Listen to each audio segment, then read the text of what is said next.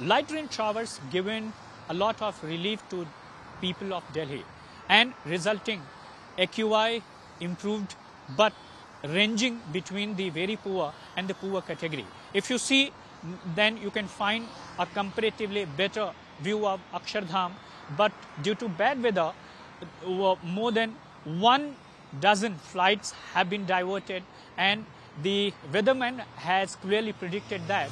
in further days you can find this kind of weather, and which will lower the temperature, and that is why the December will be